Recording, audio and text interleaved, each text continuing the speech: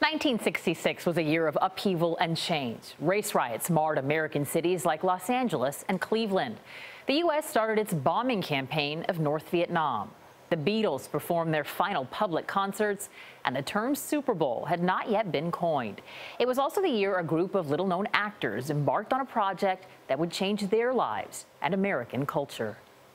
To boldly go where no man has gone before. 50 years ago this week, the Starship Enterprise flew into our living rooms for the first time. Fire main bases.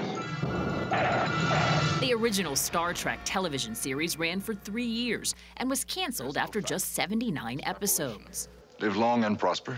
But the science fiction drama slowly built a cult following on syndicated television. And by the end of the 1970s, became a full-fledged cultural phenomenon. Beam us up. In large part because of its willingness to tackle the moral and social issues confronting the U.S. at the time. The show's original cast, including William Shatner, Leonard Nimoy, and George Takei, stayed intact as Star Trek crossed a new frontier onto the silver screen. 6 movies featuring Kirk, Spock, and Scotty followed.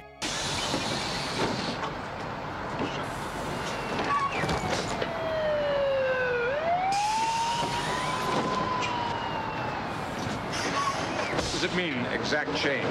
As did a number of television spin-offs. Engage. And a 21st century Hollywood reboot with a cast not even born when that first episode aired in 1966. Magnify, Mr. Sulu. The franchise has generated untold billions of dollars in ticket sales, merchandise, and memorabilia, much of it spent by Star Trek's loyal fan base, the most ardent of whom became known as Trekkies. Get a life, will you, people? But while Trekkies have sometimes been derided, I mean, for crying out loud, it's just a TV show. they have been the ones to bring the vision of Star Trek into the realm of reality. Trekkies launched a successful write-in campaign to name NASA's first space shuttle after the Starship Enterprise. And many real-life space travelers credit the show for inspiring them to chart their own course to the stars, including Mae Jemison, who became the first Black woman in space. I thought the show was very wonderful because it was one of the first programs that had everybody, all kinds of ethnic groups, together from the United States. Years later, Jemison's story came full circle. She became the first astronaut to appear in a Star Trek TV show. The next transport window opens in 42 seconds. Now, Star Trek could be inspiring the next generation of innovators. A new series, Star Trek Discovery, debuts this January on CBS All Access. Proof that 50 years later, the show continues to live long and prosper.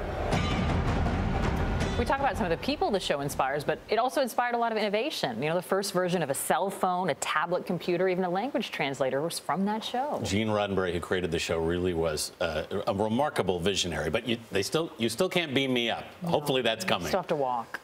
It's unfortunate, isn't it? In time.